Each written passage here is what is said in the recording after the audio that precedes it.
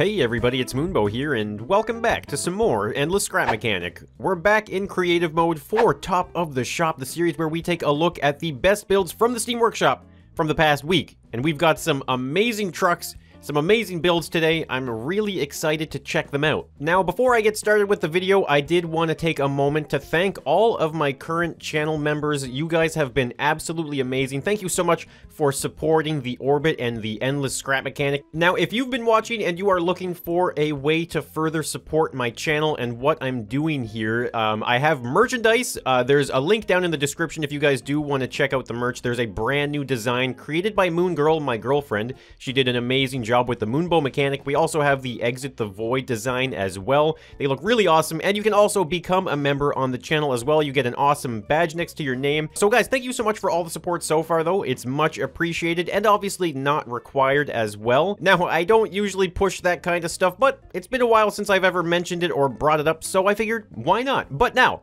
let's check out Top of the Shop.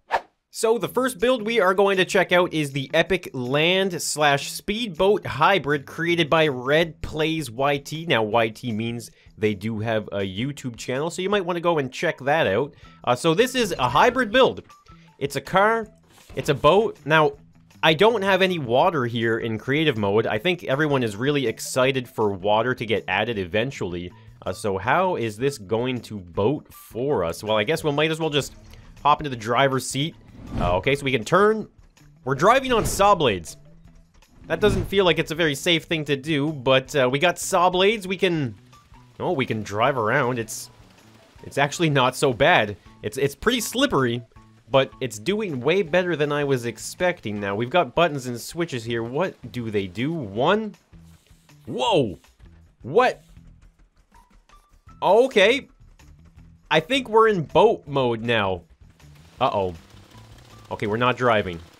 Let's see what 2 does. Oh, there we go. 2's got the thruster power. That is what we need. Now, how do I turn? I'm not able to turn right now. I guess maybe 3 and 4 might be for something like that. Okay, nothing's happening. We're kind of stuck. Is it working? Is it turning? Oh, it is. 3 and 4 are what we use to turn. Oh my god. Okay, whoa, hold on.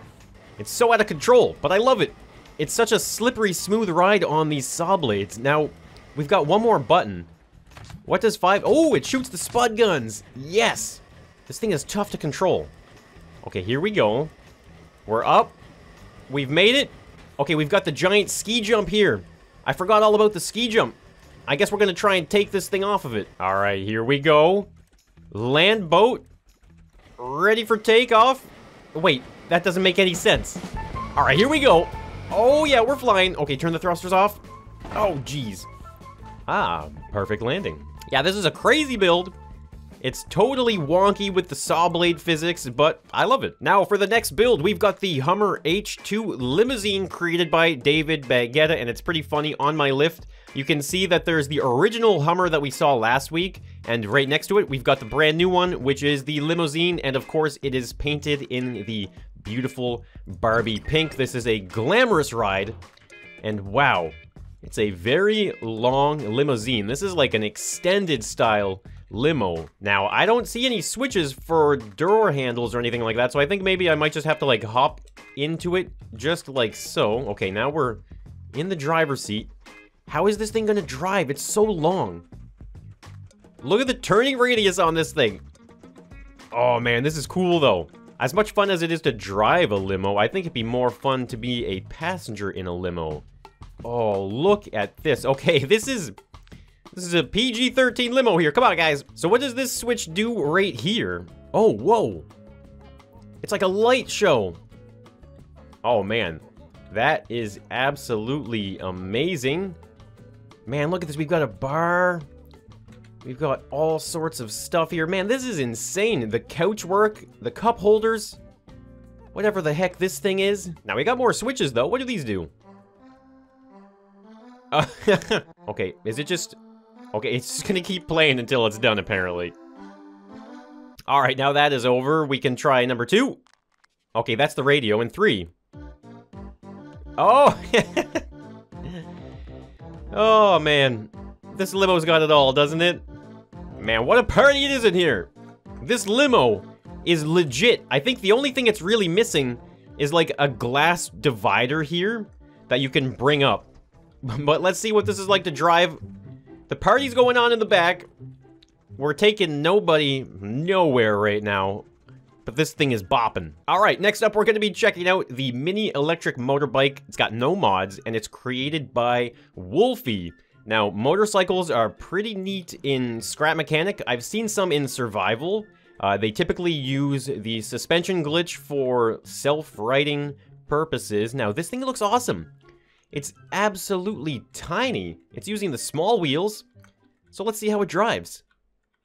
Oh my god, look at this thing. It's so cute.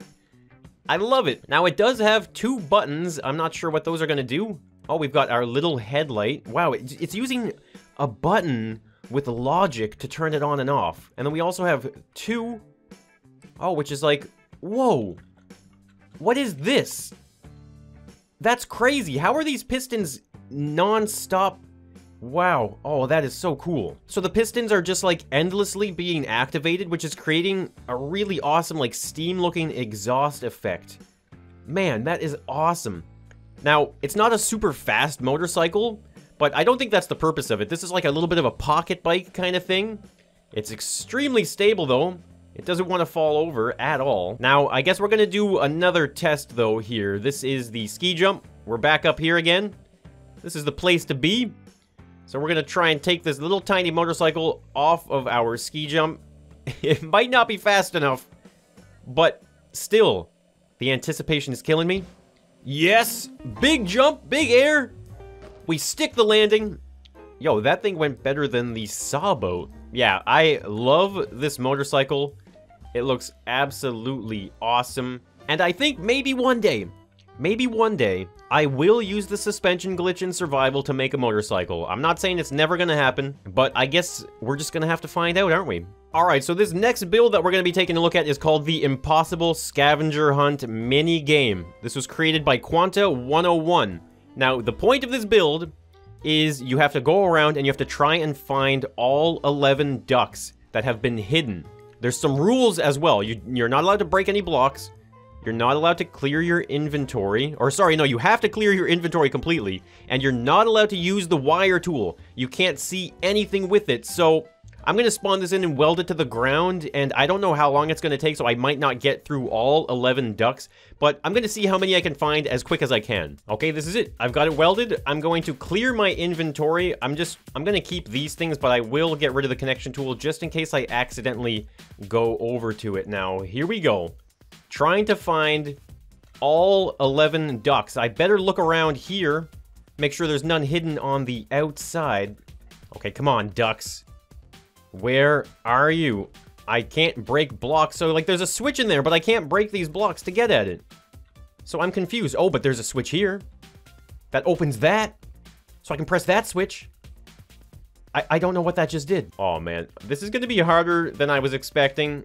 You know, I thought I was going to walk in and see at least 1 or 2 ducks. But that is not the case. There's no ducks anywhere. Oh, I just found a switch behind the toilet. So I don't even know what that's doing. Where are all of these things happening? What is this? Another switch? That just pushed that up. Another switch? What is happening? Oh! I found my first duck. There it is. Duck retrieved. So that is duck number 1. Now, I am going to put the duck in my toolbar at the bottom. And the reason for that is because I can go outside here. And this is, I think, yeah, this is where I'm supposed to put the ducks on this little pedestal. So I'm going to put duck number 1. And we're going to keep on looking. Alright, I think I'm going to try and wait. Whoa, hold on. Hidden passageway. Hidden stairs. Wait, what is going on here? There's no duck in here? How is there no duck in here? Oh, here we go. Just found a switch. We're gonna press it. Wait, did that just open this up? It did. For another switch. Whoa. What the heck? Okay, that just smacked me. I guess we're gonna go up into this, like, attic. Oh my god, what is going on here? Oh, here we go. Behind the couch. It's turning the shark. Oh, there's the switch behind the shark. That's opening up the side of the couch. What is going on here? That opens up a platform to a balcony. Now I'm up all the way on the top of the roof. And I'm not seeing... Oh, here's one. Okay. Got another one. I'll put it down on the podium in a moment here. I don't want to waste any of my efforts getting up here. And I don't want to have to, like, try and find my way back. Oh, this looks like another balcony here. But I don't see any switches. Oh, there's a switch here. Now, what's in here? Oh, a platform with a switch. There's stuff up here as well. What the heck is going on up here? This is opened... Wait, it's not opened enough. I can't get through. There's a switch on the back of it. Alright, well, I can't get through. I don't know if I'm supposed to, like, activate another switch or something. Or maybe, is it just stuck? Okay, no, it's definitely not stuck. Well, I guess I'll go down here to the podium. I am going to put another duck. That's 2 out of 11. I have a feeling I'm not going to finish this. Now, we didn't go this way here. Ooh, a little bedroom. Wait, is this like a secret... Is that a secret area? Okay, hold on. Switch here. Okay, that's pushing the bed up. Okay, hold on. I didn't know that was going to happen. We're going to go on the bed. Okay, here we go. Is there any ducks around here, though? You know, got to do my first preliminary duck check. What is that? What are you pointing at? All right, well, let me see what this switch does by the bed entrance. Oh, whoa. That drops down right here. Wait. Is this just another... Okay, that's just like another entrance to this spot right here. Now, over here, we've got plants. Oh, I spotted a switch here. Oh, I think it opened up this spot right here. Did I miss that? I think it's that door right there. Let me check. Okay, it is. Yes, okay, so we're going to open that up again. This is a different spot. What the heck? Okay, here's another switch. Whoa. It's crushing me? Stop that. I don't know. I don't understand what's going on here. Wait. Oh. Okay. That opened. Danger. Yeah, we got explosives here. Oh my god. What is going on? Okay, there's a switch here. So I guess I'm going to just backtrack. Yeah, I don't know what I just activated by hitting that switch back there, so... I did! The hand was pointing here, and I opened up this spot. Oh, look! We've got our third duck now. Alright, here we go. Duck number 3. Okay, here's the switch. So let's press that. Okay, here we go. Whoa! I can reach the duck. I grabbed it. I don't know if I was supposed to. Activate that switch. What did that switch just do? So, most definitely, I could keep on searching this place for a long time. I think I did a pretty good job, though. We got 4 ducks, and I feel like we went through the entire house. Now, clearly, there is more to it than this. I am not going to, like, rip it apart and spoil anything. I highly suggest you guys go check it out on the Steam Workshop, and you try your hand at spotting all 11 of these ducks. Alright, so the next build that we're going to check out is a warehouse truck with no mods created by Sanchels. Now, this is kind of like the idea of the video today, is checking out some of these amazing trucks. And this thing looks absolutely amazing. You can see this is a lot of the new parts that are available from Survival. Like, hold on, is this... There's like a license plate? Man, just look at the designs. Look at the shapes. And even the trailer. Oh man, this is really inspiring. I am definitely going to be getting back into some creative mode builds pretty soon. And seeing stuff like this is just such a motivation. So let's try and drive this big rig here. Okay, that is such a cool door. Absolutely love it. Okay, we've got the one single driver's seat. Man, look at this view. This is so cool. Let's shut the door behind us. Hop into the seat here. Oh man. This is so awesome. Now, this thing must weigh a ton. Look at this. Our wheels are just spinning out of control. Now, I want to see what is going on with this trailer. Let's crack it open here. Oh, actually, look, we have a door. Door to the trailer. Wow. Okay, so this is not just like a storage trailer. This is, you know what? I don't even know what we would do with a trailer like this, but it seems like it's like a little bit of a workshop style build. Oh man, look, we can open up the back gate. Oh man, that looks so cool. So, it seems like it might be tradition in this video to take some vehicles off of the giant ski jump. So, why don't we try and do that with this? Yeah, I think it's official. This thing is just way too heavy.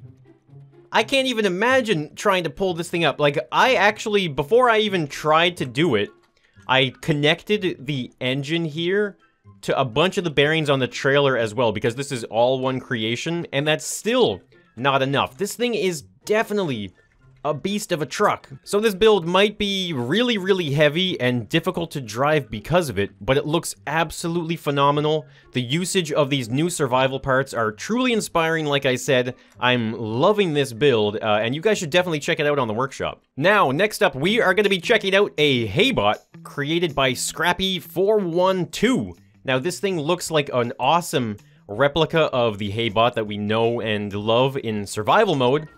But look at this! It's giant! Oh man, that looks so cool! This is an amazing replica of the Haybot. Look at the detail work. All of the nuts and the bolts and the brackets. Oh, that looks so cool. Now, as far as I understand, this is also an interactive build, so I can open up the switch here. We've got a seat. Oh my. This looks absolutely insane. Alright, let's shut it. Now, here we go. I think we can do, like, an attack move. Oh, what's he doing? What's he doing? Look at this! That is the move I hate right there. That is, like, the front jabbing move. And that thing, like, always hits you. You can't dodge it whatsoever. And am I the only one that can hear the Haybots? Like, I swear, I go to sleep at night, and I can hear the scary sound of those Haybots. It's a very disconcerting kind of sound. Now, what else can we do? Okay, what is this? We've got, like, a crazy engine-looking piston thing in the back. And, wait, whoa, what was this? Number 4 opens up to a duck in a very peculiar spot. Now, there's one thing about this that I find isn't quite capturing the extreme scariness of the Haybots. And I feel like with a simple addition of maybe like these spotlights here in the eyes, just like this, and then we can paint them red. There we go. See, now this is the terrifying Haybot that I know. Now, normally in survival though, we would be using our hammer. You know, after a few hits, we can destroy the Haybot, but you know, I don't think my hammer is going to do the trick in this situation here, so we're gonna grab it. Yeah. Not working. So I'm gonna put a few explosives here, and let's see if we can't get some scrap metal out of this thing. Alright, here we go. It's gonna take, it takes 5 hammer hits to destroy a Haybot, right? So 1, 2, 3, 4, 5. That's the 5th hit. Oh yeah. That was awesome. And look, it's just like in survival mode. The head is left over. Is there a spine? Okay, you know what? I think we might have destroyed the part where we can actually claim some scrap metal, but that was really satisfying. Yeah, I definitely suggest you guys check this out on the Steam Workshop. It is loads of fun to destroy, and you see all the parts and pieces fly around. There is a little bit of a cleanup once you do that, but I think it's totally worth it. Now, we're going to take a look at one final creation here today. This is called the truck, which means there's no other trucks necessary. This is the truck of all trucks. It's got no mods, and it was created by Crewmax. Now, this thing looks absolutely insane. Wow, look at the size of this thing. Now, this is another case of using the new survival parts in amazing ways, and my favorite thing on this build is the wheel well. Just take a look at this. This is all vanilla. Using bearings here, it rotates each panel in a really beautiful looking arch. I think that is absolutely awesome. This is truly an impressive truck, and the sheer size of it is what is probably the most impressive. Now let's see, let's open up a door. Ooh, nice piston style door. Let's hop inside. Now, how does it drive though? Is this thing really heavy as well? Okay, this thing seems to be doing a little bit better. Oh, wow. It is actually a very, very smooth drive. And one thing to notice about the back here is you can see the suspension in the back is actually being angled on like a 45-degree pivot point, which is interesting. Now, what do all of these buttons do? Okay, 1. Oh, wow. 1 is like a piston that puts us right up into the driver's seat. And this is a really cool idea and solution for when you get out of the seat and you get stuck in the top of your vehicle. This allows you to, like, actually get some free movement. So, I couldn't take the other big rig off of the ski jump. It was just way too heavy to drive up. Now, I have some higher hopes for this one, so I'm gonna try and get to the top, and we're gonna see if we can't launch this bad boy. All right, come on, truck. I know you got the power. We got this. It's working. I think we're gonna make it. Just a little bit more, please. Okay, almost at the top. Okay, here we go. We're at the top. We're gonna take this beast off of the ski jump. I think this is the best way to end this video. Okay, hold on, actually, I have an idea. Now, this idea might actually be a terrible idea. I mean, I suppose we're gonna find out here, but I'm gonna put some explosives on the front. Now, I guess it really depends on how we end up landing at the bottom of this, but the hope is that we're gonna land directly on our nose, and the explosives are gonna get triggered. So, here we go. Time to take the ski jump. I'm just gonna hold W. Oh god, this is gonna be insane. Giant jump. Oh yeah, this is it. This is it! Boom! Oh my god. Just look at that destruction. So that is going to be today's episode of Top of the Shop. I hope you guys did enjoy these builds. Make sure you go check them out on the Steam Workshop. So if you guys did enjoy these builds or the video, then let me know by hitting that like button. If you guys want to tune in for some more Endless Scrap Mechanic, then be sure to subscribe to the channel. Maybe even turn on some notifications so you get the latest and the craziest coming from me in Scrap Mechanic. So guys, thank you so much for watching, and, well, I guess I will be seeing you guys in the next one, so bye for now.